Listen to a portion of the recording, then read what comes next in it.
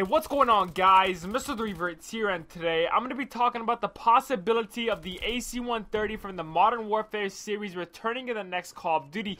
Now, I know that I said in my last video I was going to tone it down on some of the speculation videos for the next Call of Duty, but this info does actually seem to be credible and could very well pertain to the next Call of Duty. On TREYARCH's official Facebook page, they linked a news article that talks about a new laser turret attachment that will change air combat forever. You can go check out the article yourself. There will be a link down below in the description. But yeah, basically it talks about how adding this laser will make air combat a lot safer for the pilots and a whole bunch of other stuff. And it also says in a quote, at first, operational versions of this turret will most likely be installed on bombers, very large drones, and converted cargo airships like the AC130 gunship. Yes, guys, the AC130, one of the best kill streaks in Call of Duty history. And you're probably wondering, what does this have to do with the next Call of Duty? Well, a guy replied by saying, I smell a new score streak for the upcoming COD. And TREYARCH's Facebook page actually thumbs up this guy's reply. Now, could this possibly mean the AC130 is confirmed for the next Call of Duty?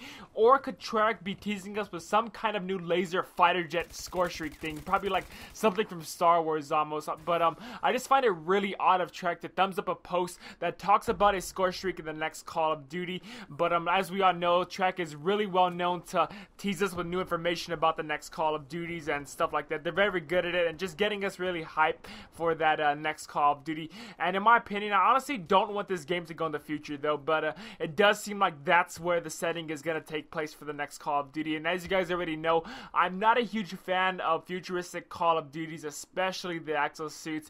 But I mean, if I don't really care. Actually, I really don't care if the Call of Duty is based in the future. I just really don't want exosuits or a new movement system, because I feel that it just kind of takes away the feeling of Call of Duty. I feel that Call of Duty should be boots on the ground, just combat, gun to gun, not all this jumping around, wall running, etc. That's just my personal opinion. I do think it takes away from the Call of Duty feeling that players should have. It honestly, Advanced Warfare doesn't even feel like Call of Duty to me. It feels like a totally new game. It shouldn't even have the Call of Duty title in my opinion, because that's how different it feels from all the other Call of Duties. But yeah, guys, I do think the next Call of Duty is headed into the future, but I do hope that I'm wrong. But still, this is TREYARCH, and I'm gonna give them a chance because they've made two of the best Call of Duties in Call of Duty history.